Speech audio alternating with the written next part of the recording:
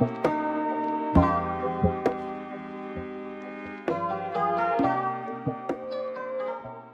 everybody, welcome to my channel. My name is Opal. Over here we talk about skincare and grooming, so if that sounds like the type of stuff you like to see, please subscribe. Also come and follow me here on my socials where we talk more about skincare and get real personal. So before we get into the video, I just want to say thank you to everybody that watched my first video. A lot of you had really nice things to say and it was so well received. A lot of you liked it and shared it. I want to say thank you so much for doing that. I appreciate you guys. Thank you so much. Okay, so I haven't been uploading. When was even the first time I uploaded my video? May. It was May. Was it June? Oh, I don't know. But I want to say I'm sorry for not uploading. I will be uploading regularly now, once a week. I can't commit to too much. And if I do not upload, you have every right to drag me on Twitter, on Instagram, in the comments, and drag me for filters. Just drag me. Okay, I have to be, I need somebody to keep me accountable. So please.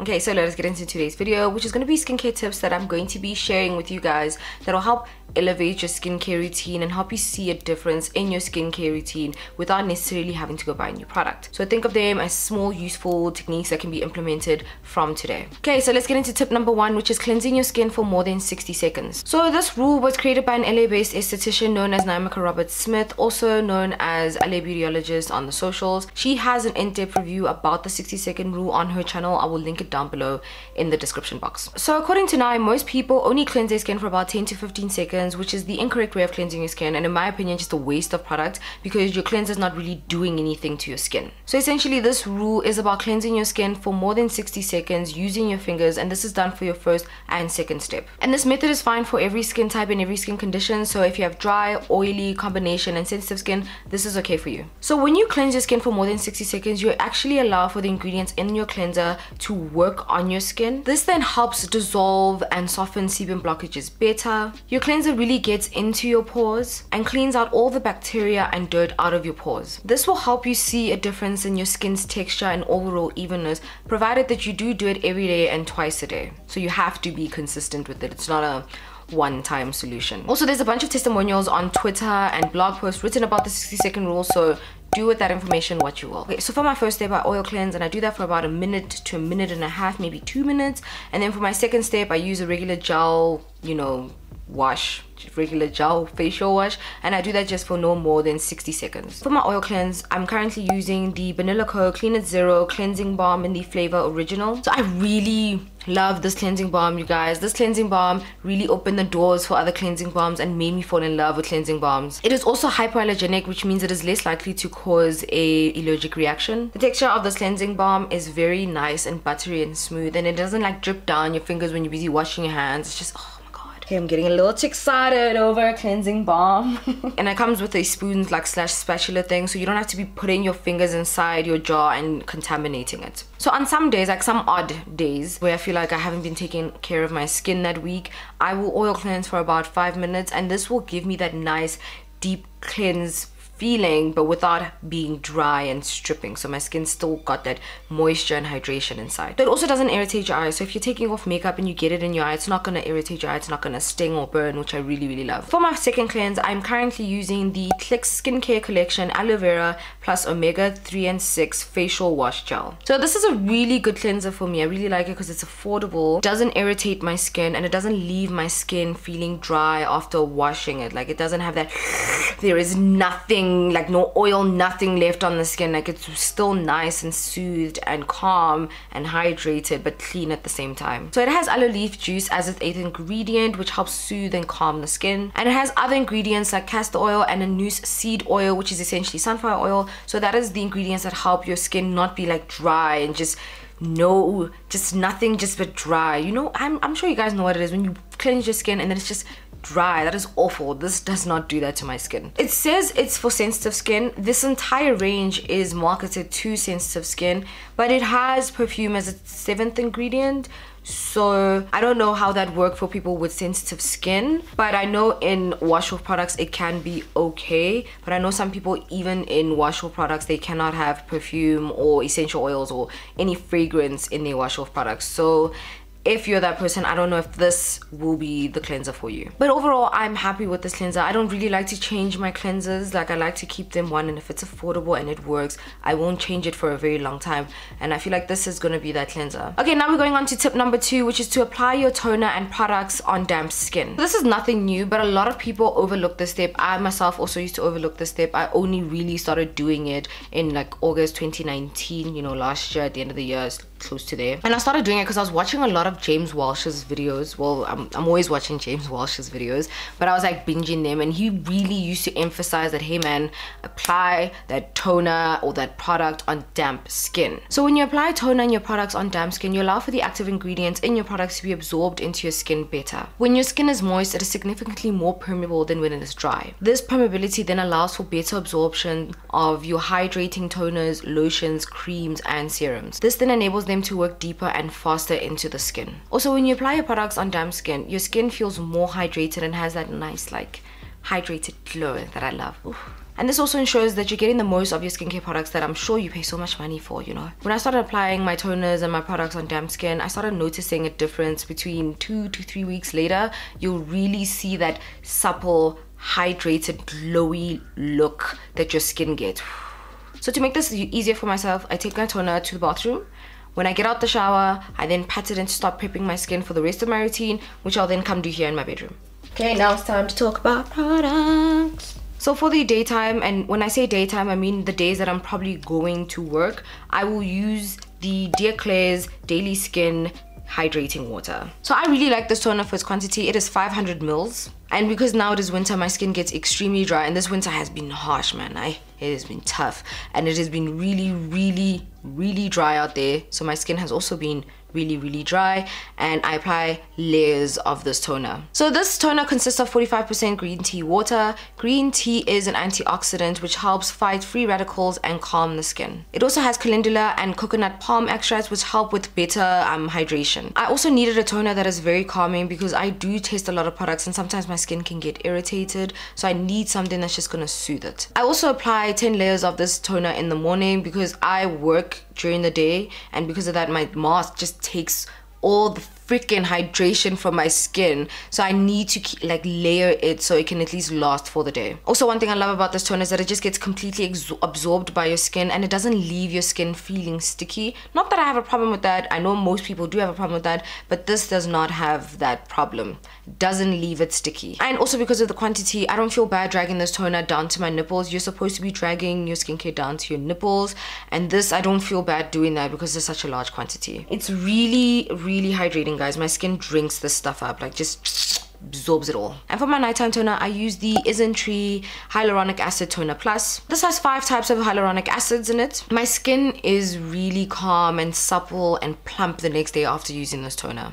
It has no drying alcohols, no fragrance, and no essential oils. It is also packed with a lot of humectants like glucagon and glycerin, and it also has hydrating birch and aloe leaf juice. Also, what surprised me, it also has that brightening ingredient licorice root extract, so I need to use a different toner for the nighttime and the morning time. I need something really thick at night because I'm about to plow my face on a cotton pillow that's gonna suck it all up.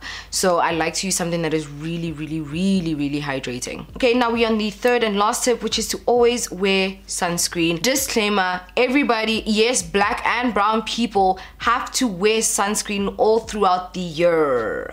I'm sorry if I sound condescending or judgy, but I'm just really passionate about skincare, and it's particularly sunscreen.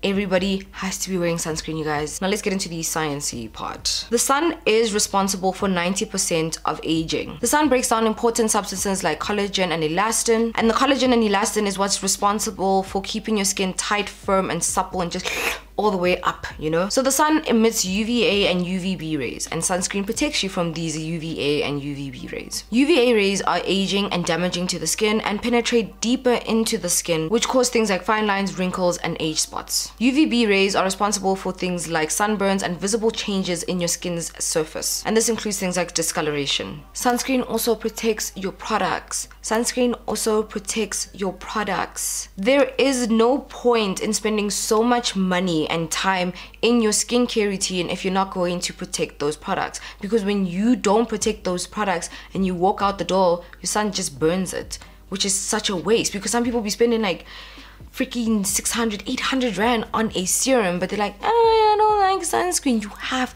to wear sunscreen, you guys. You need to protect your skin and the products. At least protect the products. They're so expensive. Also, if you have skincare concerns that you're battling like hyperpigmentation, if you do not protect your skin and that hyperpigmentation, the sun just makes it darker. And if you have acne and it is exposed to the sun rays then increases inflammation and redness, which then leads to dark spots, which then leads to hyperpigmentation, and it's just this vicious cycle that can honestly be stopped. And if you're on acne medication, but I'm pretty sure you know this because your doctor told you this, the sun makes your skin more sensitive to the sun, so you need to protect it. So the acne medication is usually people who are using things like tretinoin, what's that other one that everybody uses, that Rakitan, the one that makes your lips dry, and also benzoyl peroxide. I see that you can get 5% benzoyl peroxide from Klairs, and a lot of people have access to it. If you're using that, you have to be putting on sunscreen. So what do you need to do? Just make sure that you're wearing a sunscreen that is SPF 30 and above, and you're reapplying it every 2 to 3 hours. You need to reapply your sunscreen every 2 to 3 hours because sunscreen breaks down when you start sweating, and some people just simply don't apply enough.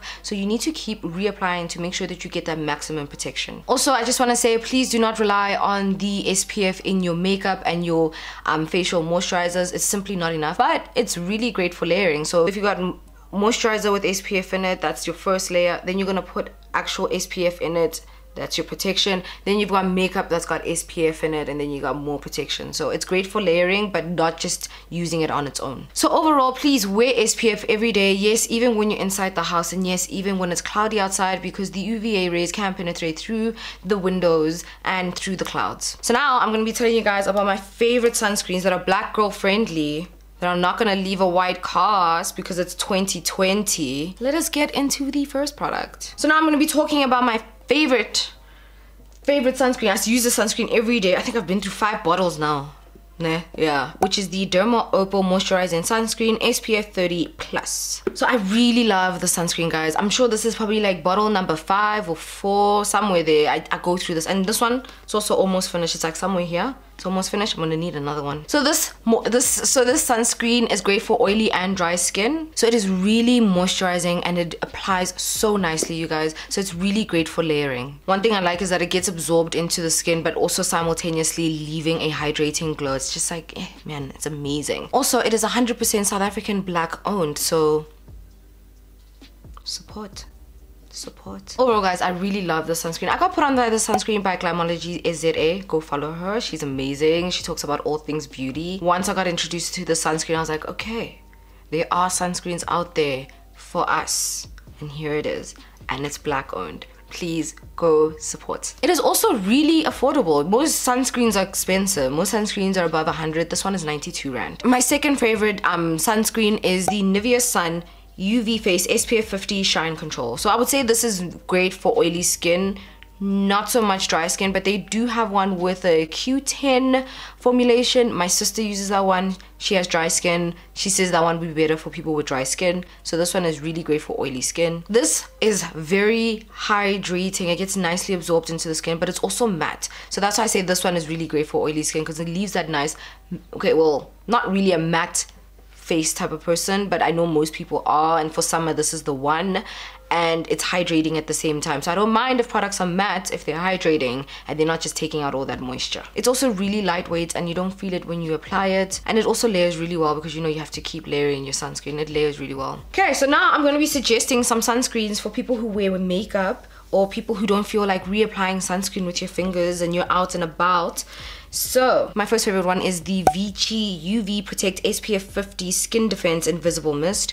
So I would suggest this for oily and dry skin, but mostly people with oily skin. If you apply this stuff on your skin or on your makeup, you don't feel it. It's like a thin film on top, like you don't feel this thing. And if you do apply this on top of your makeup, it doesn't make it greasy and oily, which I truly love. And it has a nice matte finish, which I do like for my makeup, or I do like during the summertime when I don't feel like touching my face and I have to reapply my SPF on my face. I don't know what more to say about it. It's just really nice and lightweight. My second favorite SPF is the Body Shop Skincare Defense SPF 30 PA++ Face Mist. So I would recommend this just for dry skin, but if you're an oily skin person who likes that hydrated glow, then this could be for you too. I wouldn't recommend this on your makeup unless you like that hydrated, glowy, dewy makeup.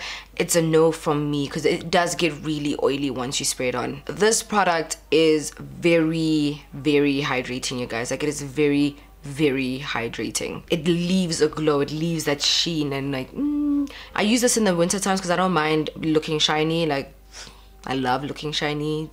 If I don't look shiny, am I doing my skincare routine right? So we're now at the end of the video.